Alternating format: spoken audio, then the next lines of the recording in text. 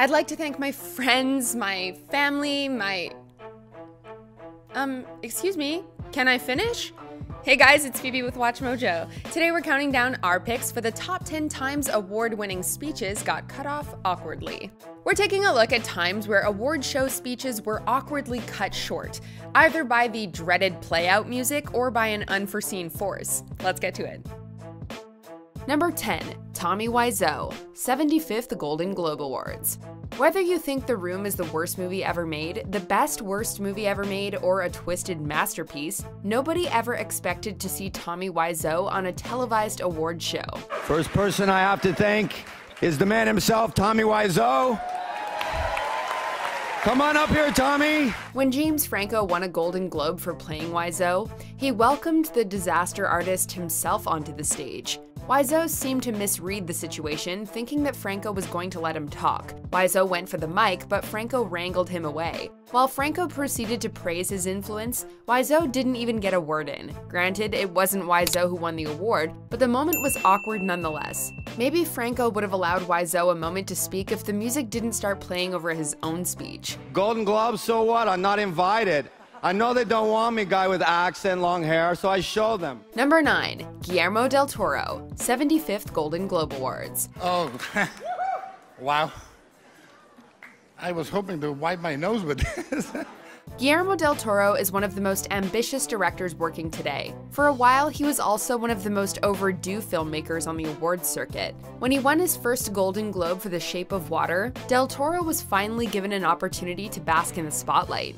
For 25 years, I have handcrafted very strange little tales made of motion, color, light, and shadow.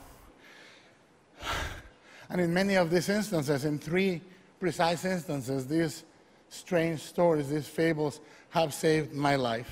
He gave a passionate speech about how monsters and the movies saved his life. Then as the speech reached its emotional climax, the music started playing. Del Toro wasn't having it. And I wouldn't be here.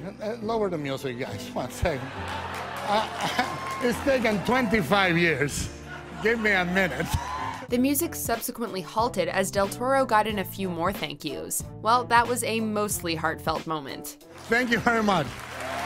Number 8. Joaquin Phoenix, 77th Golden Globe Awards. To my fellow nominees, we all know there's no. All the bleeps and rambling aside, Joaquin Phoenix came off as very gracious and humble during his Golden Globes acceptance speech for Joker. He even applauded his fellow nominees, asserting that there's really no such thing as the best actor. Phoenix's speech also took several political turns. It's really nice that so many people have come up and sent their well wishes to Australia, but we have to do more than that.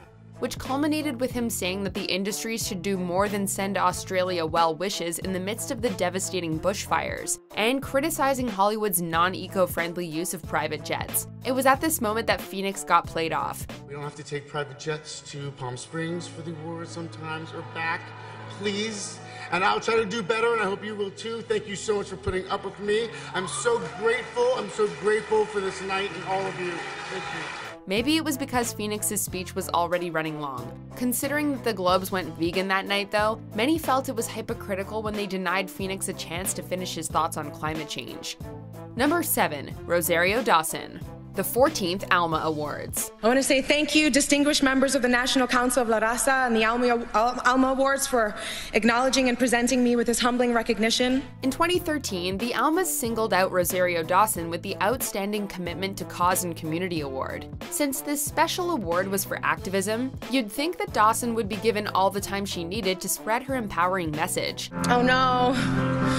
Oh no. It's a really good speech, I promise. While Dawson made her message loud and clear, the folks behind the scenes sent a mixed message when they prematurely played the music. So 200 countries around the world to end the cycle of violence that cripples our girls, boys, and women alike.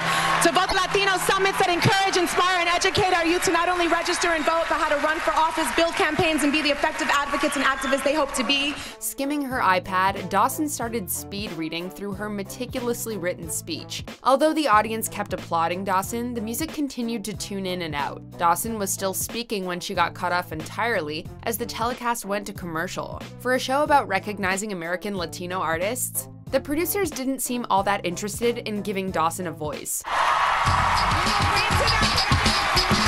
Number 6. Sterling K. Brown, 69th Primetime Emmy Awards. Before anything like this happened for your boy, I was a fan. For his performance on This Is Us, Sterling K. Brown became the first African-American to win the Outstanding Lead Actor in a Drama Series Emmy since Andre Braugher almost 2 decades earlier. I just want to say, Mr. Braugher, whether it is at Stanford University or on this Emmy stage, it is my supreme honor to follow in your footsteps. This historic victory was a long time coming, but it didn't translate into a very long acceptance speech. After thanking his cast members, Brown was about to acknowledge his show's writers, directors, and producers when the music chimed in. Our writers, you are our life's blood. You can play, you can play, you can play. I didn't get that loud, nobody got that loud music. As the music grew louder and the camera zoomed out, Brown eventually left the stage. Although Brown felt no ill will towards anyone, he later joked on The Late Show that Nicole Kidman gave a much longer speech at the ceremony, but nobody interrupted her. Listen, man, not everybody can be pretty Australian white women who have won Oscars in the past. So I knew that my...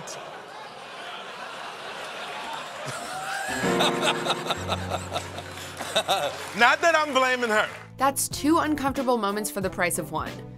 Number 5. Adele, 32nd Brit Awards. Thank you so much. Adele was on fire in 2012, winning the Brit Award for British Album of the Year. Being the biggest award of the night, Adele naturally got a substantial amount of time to speak, right? Actually, the recording artist barely got more than a few words in when host James Corden told her that she needed to wrap things up. I'm so sorry. And I can't believe I'm about to cut me off. I'm so sorry. Can I just say then, goodbye, and I'll see you next time round, yeah? Adele went on to clarify that the finger wasn't directed at her fans, but the suits who cut her off. So I'm sorry if I offended anyone, but the suits offended me, so thank you very much for all of your support. Corden later explained that he felt awful about the whole ordeal, but was pressured by the producers to close out the show. Just felt awful. Did you speak to her afterwards? Yeah, I ran straight to her room. Oh, Adele, you left no goodbye, and not a single word was said. Send that everywhere so all the fans see it, because I don't want them thinking I was swearing at them, all right? Number 4. Drake, 61st Annual Grammy Awards. It's like the first time in Grammy's history where I actually am who I thought I was for a second, so I like that. That's really nice. Drake has made it no secret that he's not the biggest fan of the Grammys, boycotting the award show altogether in 2018. To the surprise of many, Drake did attend the following year when he won Best Rap Song for God's Plan. That doesn't mean he had a change of tune, however. You've already won if you have people who are singing your songs word for word. The Canadian rapper used this opportunity to tell his peers that award shows are opinion-based, and the real victory is knowing that loyal fans are lining up to see their concerts. Drake seemingly had more to say, but got cut off before he could continue. But next, a special Grammy performance by Diana Ross. The producers reportedly offered Drake a chance to come back out, but he instead settled for sharing an Instagram post that read, "Too raw for TV." Number 3. Yoda, 12th MTV Movie Awards. Grateful am I to this award received. Christopher Lee wasn't in attendance at the 2003 MTV Movie Awards, but a CGI Yoda did show up to accept their award for Best Fight. Levitating onto the stage in his power chair, Yoda thanked George Lucas, his cast members, and for some reason, Vin Diesel. Since Yoda's thank you list was so long, it was only a matter of time until the music began playing. Guido, Steve Gutenberg, Ki Adimundi, Yado, Lamassu. Play off Yoda, no one does. Being a Jedi Master though, Yoda was able to silence the orchestra with a wave of his hand. Making it clear that nobody forces him off stage, Yoda proceeded to drop some modern lingo and gave one final shout out to Queen Latifah. It's about as awkward as the Star Wars prequels, but at least this bit was intentionally funny. Languages I speak, and one of them is yours. Representing for you and all my peeps and Dagobah will always Yoda be. Number 2. Russell Crowe, 55th British Academy Film Awards. Russell Crowe was on the fast track to sweeping every major award show for his performance in A Beautiful Mind, especially after winning Best Actor at the BAFTAs. During his acceptance speech, the New Zealand native recited Sanctity, a poem by Patrick Kavanagh. To be a poet, to not know your trade, to be a lover, and repel all women. Crowe was reportedly infuriated when the poem got edited out of the show's Australian broadcast. He allegedly confronted BAFTA producer Malcolm Gary at a hotel, pushing him up against a wall while swearing up a storm. You don't edit Russell Crowe's poetry, you testicle! Although he later apologized to Gary, it was nonetheless a PR nightmare for Crowe. At the Academy Awards a month later, Crowe lost Best Actor to Denzel Washington. One can't help but wonder if Crowe would have won his second Oscar had it not been for the controversy. Born in New Zealand in '64, a hot-headed actor named Russell Crowe. He loves to act, but he loves one thing more, fighting round the world. Well, I mean, Russell Crowe has never really been one for reasonable discussion, but our #1 pick is even juicier. Before we get there, here are some honorable mentions. I just want to say,